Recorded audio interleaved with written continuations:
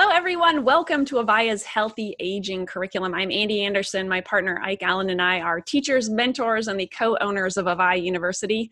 Avaya is the creator of over 1,000 books, films, courses, teachings, and other supportive resources. Thank you so much for joining us. Our fellow teacher, Lloyd Burrell, is here today to talk with you about how EMFs make you age faster and what you can do about it. Lloyd is the author of 2 ebooks on EMFs, a regular speaker at online events, podcasts, radio shows. He also hosts his own bi-monthly EMF health podcast. He has a new book on Amazon and many, many other things. So thanks so much for being here with us, Lloyd. Thanks so much for the invitation, Andy. Yeah, absolutely. So let's talk about this topic. I'd love to get a little background on your story. So why did you start raising awareness about EMFs? Like, how did you get into this work? Yeah, so how I got onto this work was one day I had a telephone conversation which changed the course of my life. And you've probably heard somebody say something similar to you before. But the difference here was it wasn't some devastating news, the dog had got run over, or my father had died, or whatever. Yeah. It was the energy of this device I was using, the cell phone, which suddenly, one day to the next, began to impact me. And I remember very clearly when this happened. It was February 2002, so it's kind of the anniversary today because we're recording this in February 2020, and I was just thinking about that before we came on. So it's actually 18 years ago, and yet I can remember very, very clearly what happened. And I was working outside, and I took the cell phone out of my pocket, put it to my ear, and I began to feel a kind of a bizarre sensation initially. And that bizarre sensation very quickly turned into an unpleasant sensation. And then it went, in the space of a few cell phone calls, people calling me, because I was running a rental business at the time. So nothing to do with this EMF thing at all. It went to just literally unbearable. And I had this just unbearable pain up the side of my face. Really just, it just happened, just came on just like that for no apparent reason. And all of my face was burning up, very hot, what I call hot head now, hot head, prickly skin, and this rather disorienting feeling. And those were the immediate symptoms. And then that developed over time, because it got so bad, and I've told this story many times, it actually got so bad I went to see my doctor. So I'm not somebody who goes to the doctor a lot, hardly ever had a day off work. And I went to see my doctor, and he did various rather simple tests. He couldn't find anything wrong with me. He told me to take a break, to take it easy. He said it's stress. And I was like, this is not stress. I know what stress is. I've had stressful jobs before. But I took his advice. I took a week off work, went away with the kids, came back. It was fine while I was away, came back. Monday morning, boom, there it was again. And it was just a slippery, slidey slope from that point on. And I started reacting to everything. The TV, the radio in the car, obviously Wi-Fi going out in different places, although Wi-Fi wasn't what it is now. This is 2002. Right. And obviously cordless phones, but even my corded landline phone. And it was just, my life became a living hell because it seemed I was unwell being in my own home, and I was unwell when I went out. It seemed as though there was nowhere to escape, nowhere to hide. And the symptoms evolved over time, and it just got worse and worse. And I was kind of telling myself, you're okay, you're okay, you're okay. But I wasn't okay. It was just getting worse and worse and worse. I was going to see the doctors. They got no idea, to be quite honest. I went to lots of different specialists. I went for different scans and things. And basically, they couldn't find anything wrong with me, apart from I just had a little bit of blood pressure. And yet I was on all this pain, joint pains, digestive pains. I could sleep and sleep and sleep and get up in the morning, and I was like a zombie. So something was very wrong. And this went on for over 2 years. where I was just kind of kidding myself, saying it was okay.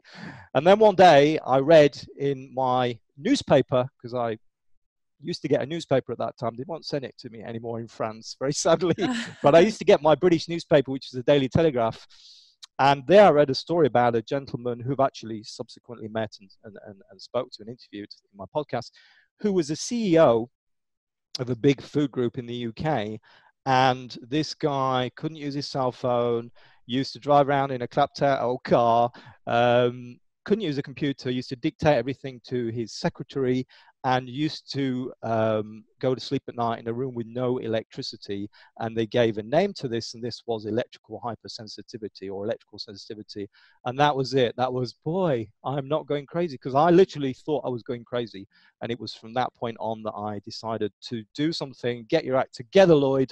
And it took me about 10 years actually to get my act together. And the result is what I'm doing now. And that's why I'm speaking about it.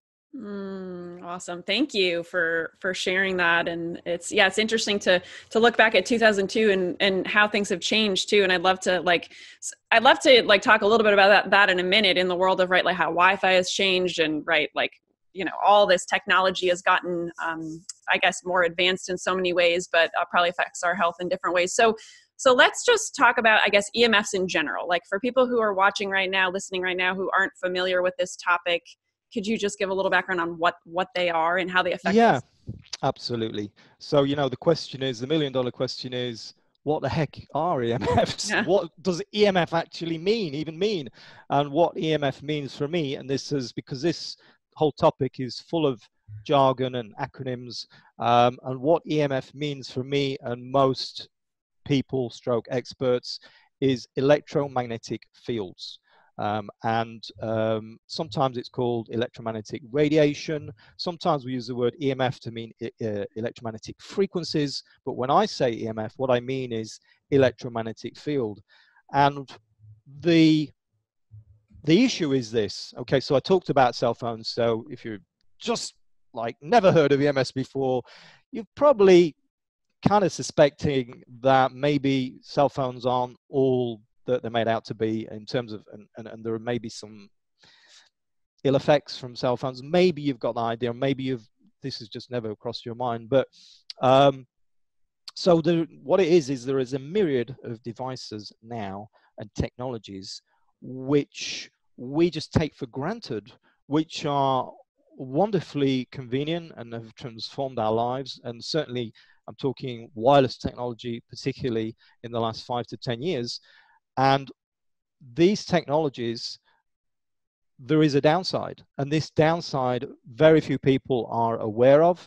And so the kind of thing I'm talking about cell phone, I'm talking about Bluetooth, cordless phones, anything that says smart on it at all, anything. Remember this, smart is not smart, because smart is just another word for radio frequency, microwave radiation. You notice how I said the word microwave. What do you think when I say that? You think microwave oven. That's what most people think. Well, yeah, you bang on, because microwave ovens and these devices are using broadly the same frequency. So microwave ovens about 2.4 gigahertz. That means 2.4 billion cycles a second. I know, it's mind-boggling. How can you even think that something can go that fast? But those are the kind of frequencies we're talking about. And everything in this subject, it's all about frequency, or frequency is key. There's frequency and wavelength, and these two things are inversely proportional. And so all these devices are working at different frequencies, and there is really two big categories of EMF. So there is a wireless, which I've just been talking about, the cell phones and smart and Bluetooth and all that, and really everything you've got in your home. And I mean literally everything, right down to your washing machine, your dishwasher, your oven, everything you can think of now is being fitted with smart very often. Okay, not always, but very often. So you've got the wireless, that's one category. And then the other category is the wired. And the wired is, well, you're thinking, well, yeah, but hang on, the wired, that's okay, it's safe, it's in wires. Right. But no, unfortunately, it's not safe, because wired exposures are present in our homes. Also because what goes through those wires, because most of our home electrical wiring. So you're in the US, I'm in France, in Europe here, but we're using the same, what we call Romex plastic coated wires. And this does virtually nothing to insulate these electromagnetic fields. And as soon as this current is flowing through the wire, in fact, even when the current is not flowing, we have EMS. So when the current is even not flowing, so you have a light on, for instance, you'll have a light, I beg your pardon, the light is not even switched on, you have an electric field in the wire, in that light. And as soon as you put the light on, you have a magnetic field. And so, yeah, so we've got these two categories, wireless and wired.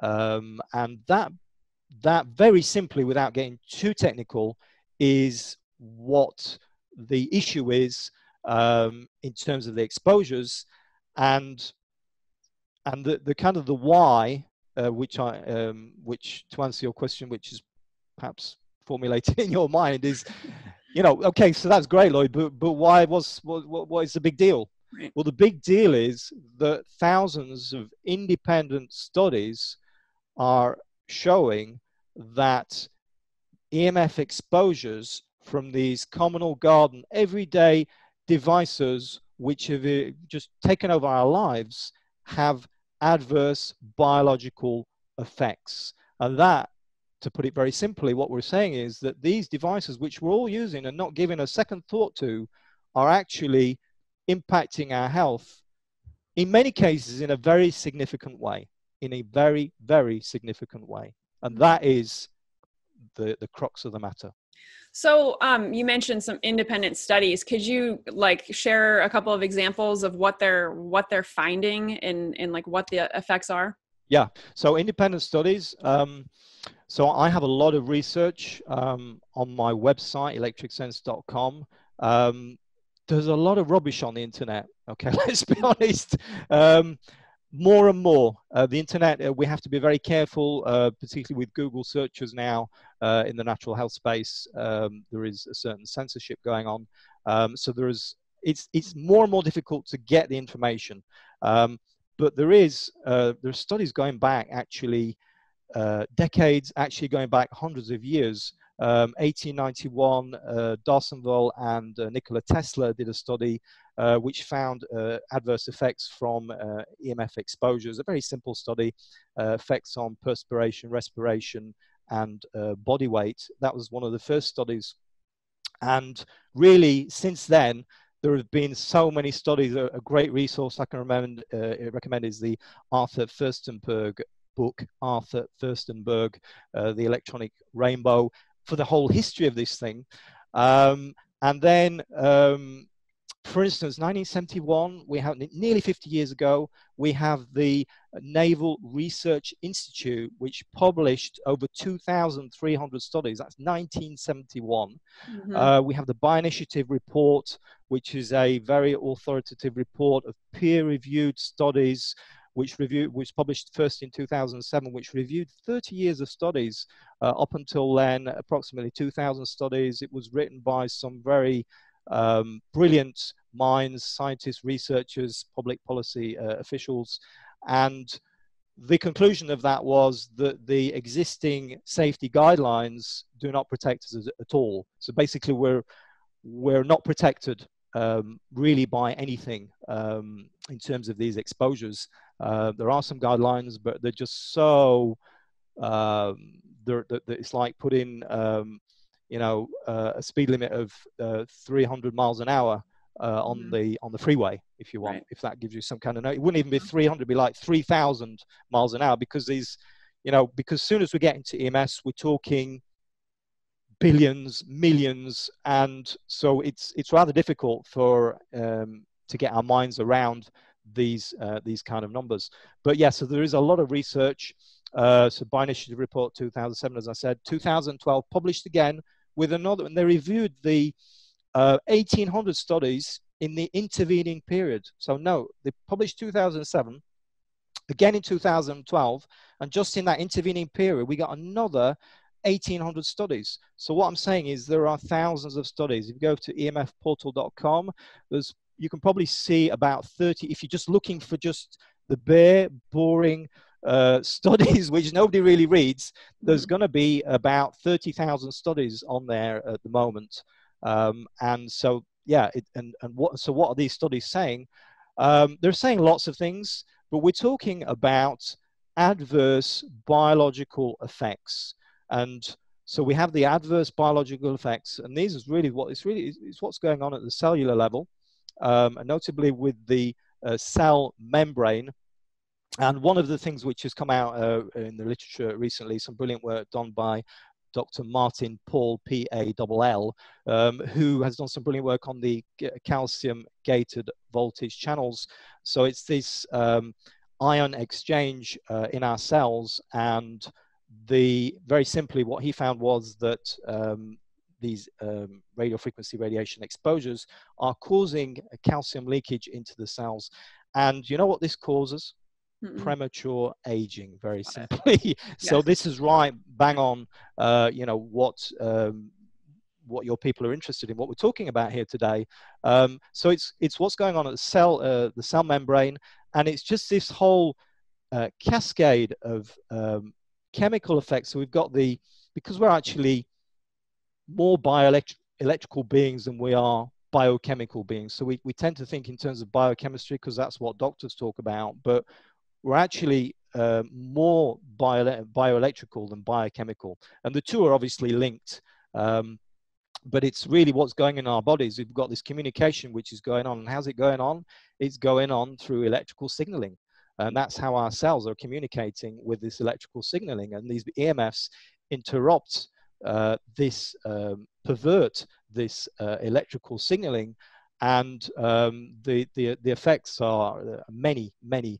So that on the cell membranes, on DNA single double strand breaks, DNA, obviously, the blueprint in our cells. If we mess up the blueprint, where does that leave us? Yeah, you don't have to be Einstein to figure that out. If you're building a house, you mess up the plans. You imagine what the house is going to look like at the end of the day. The walls are going to be all over the place. So this is really bad news. So effects on the DNA, effects on enzymes. We're really just a collection of enzymes, of proteins.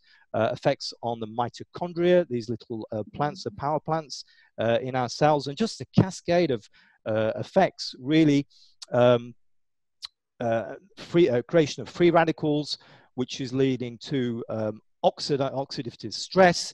And I don't need to tell you, Andy, that oxidative stress is like at the root of most diseases. So we have really just a myriad of subtle, low-level effects. It's not boom, the sledgehammer.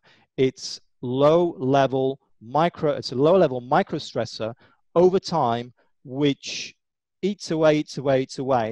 And what happened to me in that day in 2002 is boom, the balance was tipped, and I was tipped into a state of dis-ease. And this is what happened. It happened to me, it happened to you, and that's why it can happen to you. I hope it doesn't. But this is why I'm talking about it, because there is so much ignorance about this, and it is very, very clearly, when you look at the research, it is just mind-blowing. Mm-hmm. So I guess the $1 million question is, like, what do we do about it? Like, how can people protect themselves from this low level stress? That is a great question. And that is what I've been doing online pretty much since 2009, is talking about solutions. When I first became electrically, magnetically sensitive or electrically hypersensitive, there were no solutions.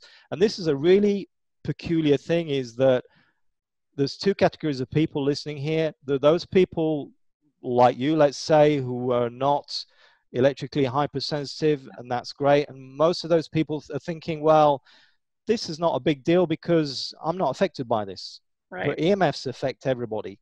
And so there's a lot of people who are thinking, well, doesn't concern me, doesn't impact me, therefore it's not important. That is wrong. That is not what the science is saying. The science is saying it impacts everybody. And then we've got this other category of people like me, which are electrically hypersensitive. I don't have the debilitating symptoms anymore because I did all the stuff to deal with this. which I'm going to just outline what we can do. Though once you get to that state of being hypersensitive, it's very difficult to get back to living a normal life. It really is difficult because you just start reacting to everything. And that's what you need to avoid. And that's why you need to take action. And the action, so I have a 3-step plan, a philosophy, if you like, for dealing with this. And the philosophy is and I really like the because it sounds kind of rather Zen and rather Buddhist. It sounds like a mantra, but it's not. It's actually just an acronym for UMM, and the U is for to understand. And that's what we're doing today, is understanding, firstly, that maybe, you know, this is dangerous and we need to do something about it. And then over time, you won't get all this today, but understanding really some of the more technical aspects of this, that there are these different categories: the radio frequency radiation, the magnetic fields, the electric fields, and the dirty electricity, which is another form of exposure, which is on your wiring, and getting your head around this rather complex topic, and that does take time. So that's the first step, is to understand, because if you don't understand, you can't effectively deal with it.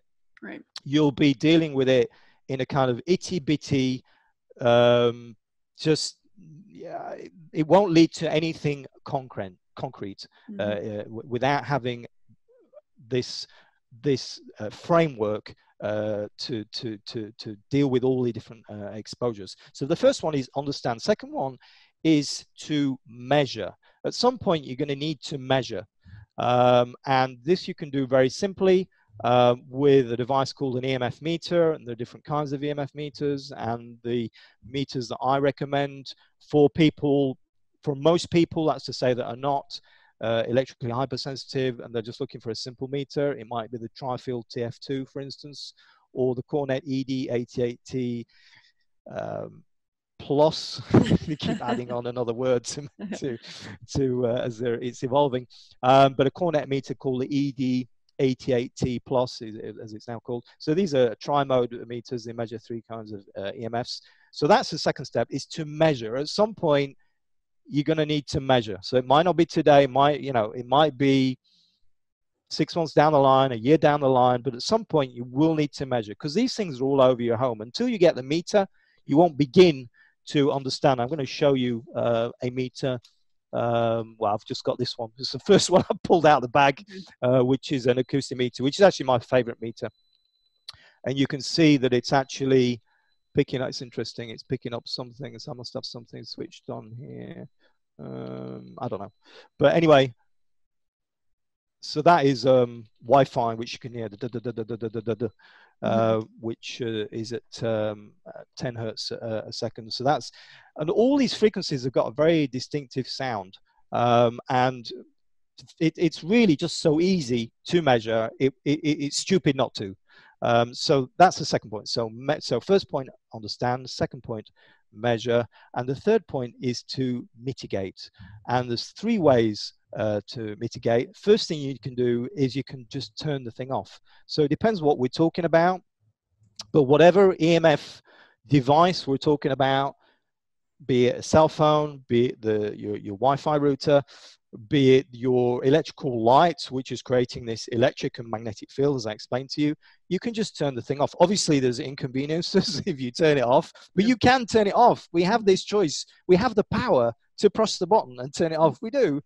Few people do it, but we do have the power to do that. So you can turn it off. That's the first thing you can do. Second thing you can do is to increase the distance. So increase the distance between you and the device. Whenever you do that, it's like win-win big time, because most of these exposures fall off exponentially. So you just gain a little bit, just a few millimeters of holding your phone away, a few millimeters further from your ear. And by the way, I don't recommend you use a cell phone next to your ear at all, but I'll go into some cell phone tips if you like after this. But then that can decrease your exposure by something like 10,000 times.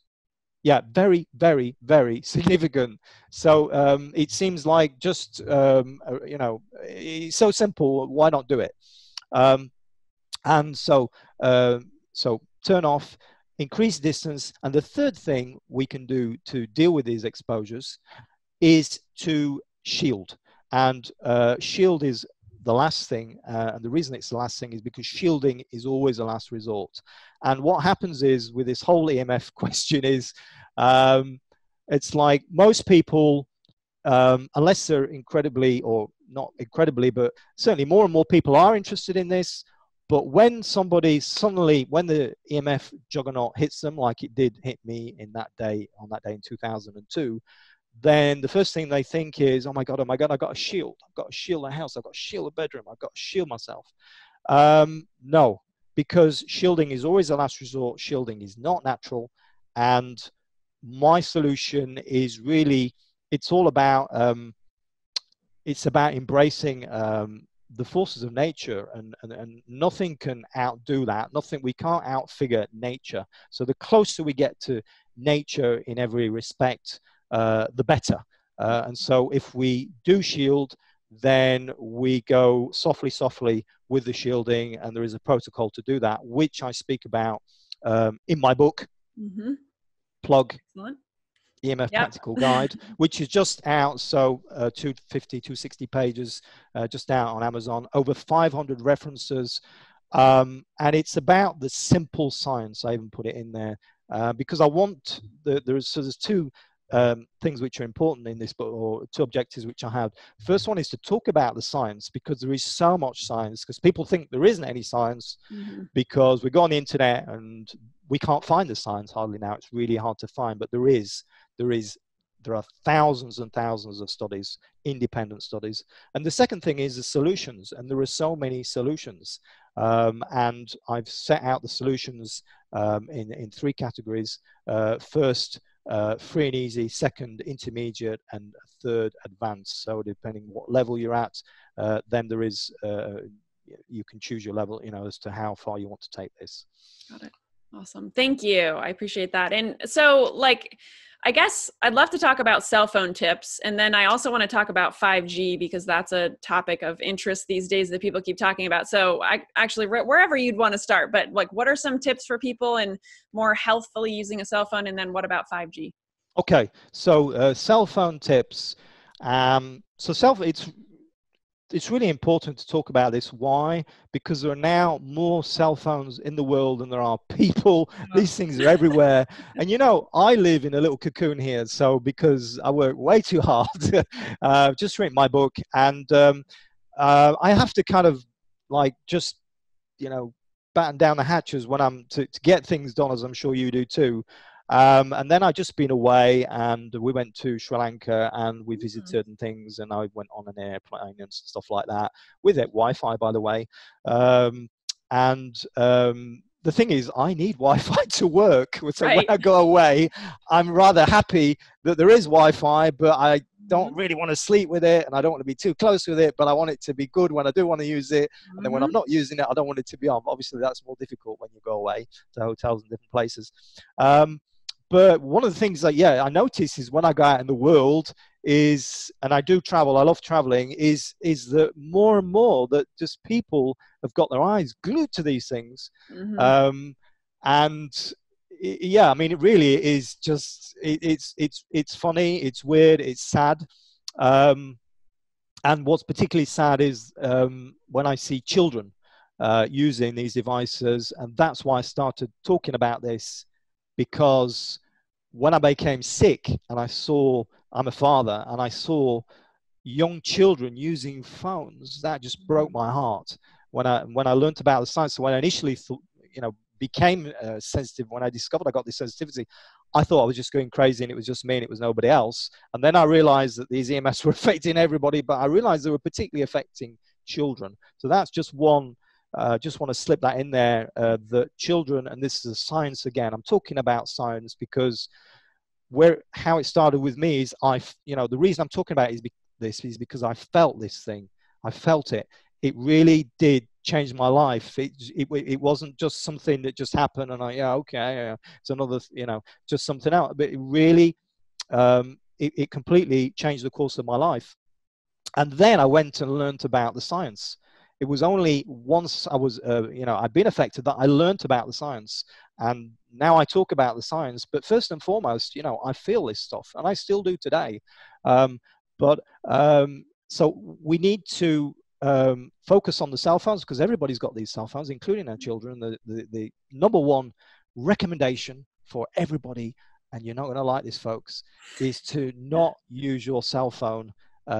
Don't put your cell phone next to your head. The number one recommendation is actually to use your cell phone as little as possible, to use your cell phone only in emergencies. And I'm not trying to be popular. Obviously, I'm not going to be popular saying this, but I'm saying this because I've experienced the effects firsthand.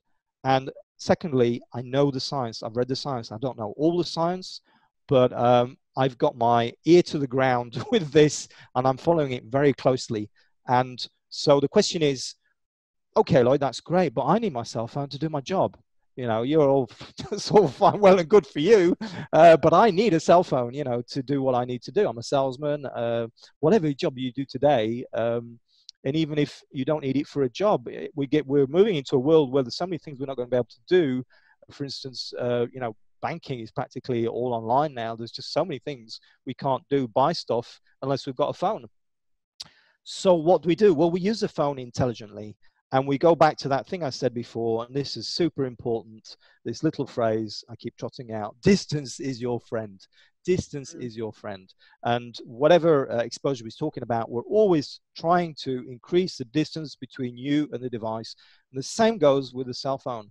And so you remember I said just a few millimeters away can reduce exposure by something like 10,000 times. Well, imagine if you're not putting that thing right next to your ear when you're speaking on it, but actually holding it a decent distance away in the palm of your hand.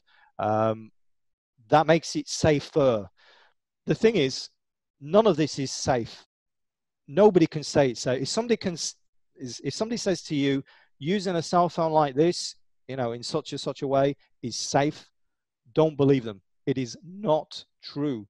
This is how pervasive these technologies are, because it impacts our health at a cellular level, subtle cellular level, micro stressor, day by day, chip, eating you away. And so we need to gain distance between you and the device. Different ways we can do this. We can use a speaker mode, that's free. Only thing is, it kind of broadcasts to the whole world your conversation, everybody who's around you. And how annoying is that? I mean, personally, I find it really annoying when people start talking loudly on a cell phone if I'm in the same room, even if I can't hear the other conversation. But if you've got the other conversation as well, well, maybe it's better. Maybe you can understand what's being said. I don't know, but I'm really not interested in other people's conversation. I don't think most people are. So the way to get around that is to use an air tube headset. And why are we using an air tube headset? Well, the problem with the classic headset is that it's a wired connection, and the wire can act like an antenna and actually pick up the ambient radiation and shoot it straight up into your brain. So what I'm saying is, using a wired headset can actually be worse than using an air tube headset. And there's lots of different air tube headsets on the market, and I reviewed these on my website. There is usually a downside in terms of the quality of the music. So if you're wanting to listen to Schubert or Beethoven, classical music, or your favorite rap artist or whatever, then maybe you're not going to get that boom, boom, boom. But there is actually, and this is like 2 days old, something, I know there's a company called SYB, which actually now got a device which converts any wired headset into a YouTube headset, an air tube headset, I beg your pardon, not YouTube, an air tube headset. So it's a little device that you put on the phone. It's about this long. I'm not exactly sure how it works, but it's got an air tube component in it. I'm guessing. I've not had time to review this, but yeah, so it's called SYB, and that's a workaround for that. But certainly, think text, don't talk. Text, don't talk. And that's not to say texting is safe and that you can text willy-nilly to your heart's content all day long. No, because texting has its dangers too. And just anecdotal evidence, people writing in, because I've had thousands of people writing in, because as soon as you start talking about this, and people are just telling you their stories, and I've had so many stories about this, you know, people who are getting different symptoms from texting, pins and needles and things in their hands. So texting is not good either. So yeah, in a nutshell, those are some very simple things you can do with a cell phone. The other thing is to use airplane mode. As much as possible, put your cell phone on airplane mode. And when you do this, you need to make sure that you put the cellular connection on airplane mode. That's to say the connection with the cell towers, that you put the Bluetooth on, and that you put the Wi-Fi on. And the GPS also, if possible, that you can knock that out. That's not always possible, and they don't make it easy to do this. So you have to go in the setting. I mean, there should be just a button where you can press that and it goes off straight away, but there's not, unfortunately. So yeah, use airplane mode as much as possible. And that very quickly, very quick overview is my top tips for making your cell phone safer. Awesome. Thank you. I appreciate that. So what about like 5G? This is it seems to be something talked about often these days, the concerns around that. So first of all, what is that, and how might that affect our aging? How might that affect our health? So 5G, what 5G is not is when you see 5G on your Wi-Fi router, that is not 5G. That is just another frequency. So we have, most routers are on 2.4 gigahertz, and we have another frequency in the 5 gigahertz range. So that is not 5G. What 5G is the 5th generation. It's the next generation of cellular technology, which is going to take us into this rather amazing world where people and devices are going to be connected like never before. So what's coming in with 5G goes hand in hand with IoT, Internet of Technology, Internet of Things, and it's about connecting more and more. It's about connecting objects. So it's not just people, it's connecting objects. And it's about speed. Very simply, it's about speed. And the why, if you want, behind the 5G is that we're moving, we're running out of space. We're running out of frequency bands around the world. And it might sound difficult to believe, but the existing frequencies have pretty much been used up, and the existing frequency bands are sub 3 gigahertz, okay, 1 to 2 gigahertz. It's different in different parts of the world, but 1 to 2 gigahertz. And these frequency bands are becoming saturated, so we're moving into higher frequencies, what's called mmW, millimeter wave. Why is it called millimeter wave? Because it's the length is very short millimeter wavelengths, the length of the wave, very short wavelengths. So we're talking, and remember this inverse relationship which I mentioned before. So it means if we've got a very short millimeter wavelength, means we have a very high frequency. And so we're moving into higher frequencies. And again, why we're moving into high frequencies? Because all the lower frequencies, it's all sold, it's all taken, it's all used.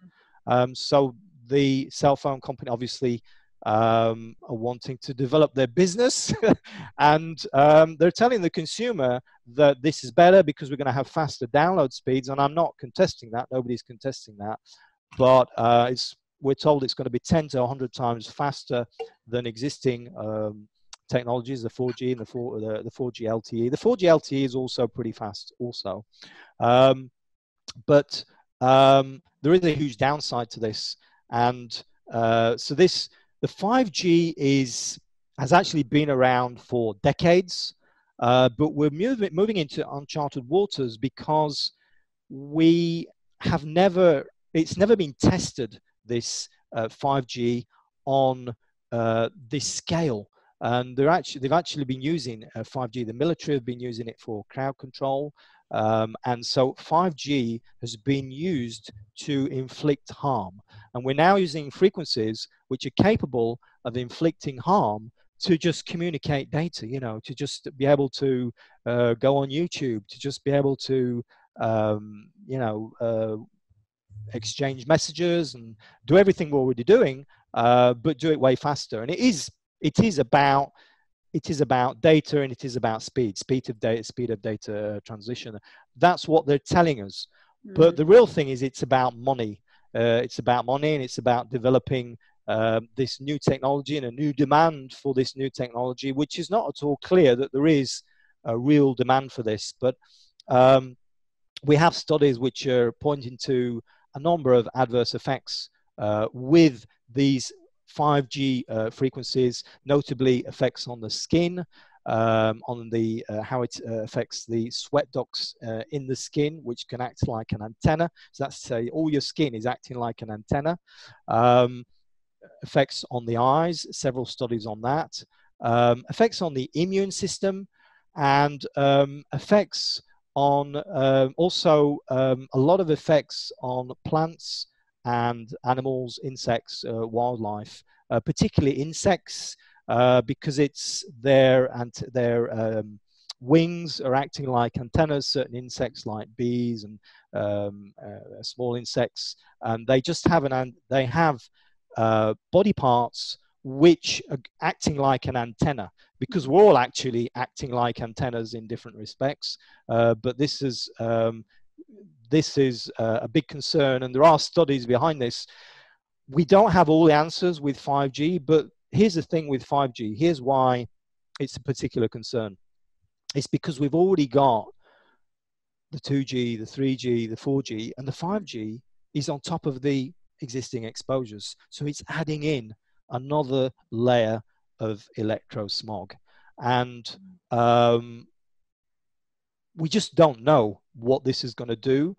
But from where, the reports that are coming out now are concerning, and there are places where, for instance, in Geneva, where 5G has been switched on, and literally from one day to the next, a whole load of people just falling ill, have got headaches and all kinds of symptoms.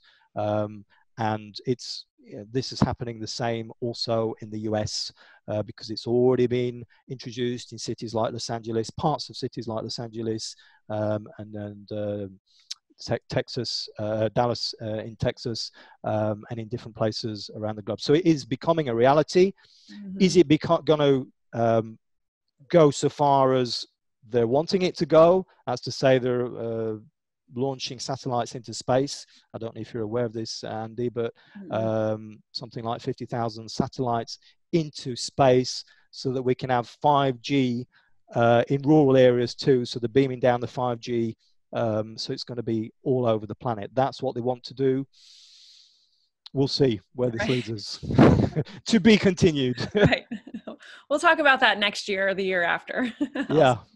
Thank you. I appreciate that. That's a good overview of that and what's potentially to come. And yeah, we will see what's next as far as 5G goes. So I want to make sure you get a chance to talk about a couple things, Lloyd. There's a couple buttons below this video, everyone who's watching or listening, that lead over to a gift that you have, as well as an offer. And then also we have a link over to your new book. So could you share about those things? 5 simple steps to protect yourself from cell phone radiation. It's a great little report I wrote, which is outlining the science, some of the science, and just some very simple things that you can do to protect yourself, protect your kids, protect your family from this cell phone radiation. And my book, which is just out on Amazon, which I'm very happy has got some great reviews, which is just really the most complete resource I know of, he says most immodestly, on this whole question of EMFs, which no matter what level, it's my story, and it is the science. and it's just crammed full of practical tips, things you can do. And it's the kind of book where you can have a conversation, you can read it and you can have a conversation with somebody and they'll go, yeah, but there's no truth to this. And you say, well, yeah, there's 500 references in this book actually. And so, yeah, there is science here, and people need to know about this, and it's really just a question of beginning to take action at some point. So maybe you're not ready to go out and buy your EMF meter today. Maybe you're not ready to go out and buy anything, but maybe there's some little things you can do, like we're not particularly talked about Wi-Fi, but like just turning off your Wi-Fi at night, because who needs Wi-Fi at night? Yeah. So Wi-Fi, just remember what it is: radio frequency, microwave radiation at 2.4 billion cycles a second, which is just creating havoc in your cells, and which is slowly chipping away, prematurely aging you. And so, what's the point in being super careful about what you eat and what you drink, and working out, and being so careful about what you do and looking after your body, if you've got this thing stuck on the side of your face all day long? And even if you're walking around with it in your breast pocket, don't do it. Not when it's switched on cell phone mode. So there's so many little things you can do to protect yourself from these exposures. Got it. Awesome. Thank you. And again, everybody, all those buttons are below that you can check out that free gift in your book and programs and all that good stuff. So thank you so much for doing this. I'm blown away. I'm trying to absorb everything that I've learned here today and then some. So are there any last insights, anything else you'd want to leave people with before we hop off? I guess I always say, well, don't believe me. Just go do your own research. I think often we need to hear things from different sources, and we need to hear it many times before we take action. So that's what I would encourage you to do. And again, I would encourage you to be very selective about where you get your information more and more today, because there is censorship going on. It's not that I want to talk about that. It's just I have to tell people this because it's what's happening, and because we're living in this world where it seems as though those are the only choices we have. But actually, our choices are much greater than this. And it's really, all this is what it's really about, is about empowerment. It's about empowering you to take control of your health, and that's what I encourage you to do. And I talk about a lot about EMFs, and it's health is not just about EMFs. Okay, I don't pretend that for 1 minute, but there is something which is, and it was Nikola Tesla, the father of electricity, who said this: if you want to understand the secrets of the universe, think in terms of energy, frequency, and vibration. And that's what I want to leave you to ponder with today, to think about energy, frequency, and vibration, and to think about that in your life. And that's what I do in my life, is I think about this, and I work with energy a lot, and which is something I've not talked about. That's going to be my next book. Yeah. But these EMFs, what is it? It's just energy. And so we're all energetic beings. We're subtle energy beings. And this is something which we need to all take on board and begin to ponder and begin to play with. Yeah, have some fun with it. Awesome. Thank you. Thank you for doing this, Lloyd. I really appreciate it. It's been awesome to talk with you and learn today. I appreciate you being here. Thanks a lot, Andy. Thanks for and everyone who's tuning in and watching or listening right now, thank you so much for showing up for yourself and being here, willing to learn on this healthy aging journey. And we will see you again real soon. Take care, everybody.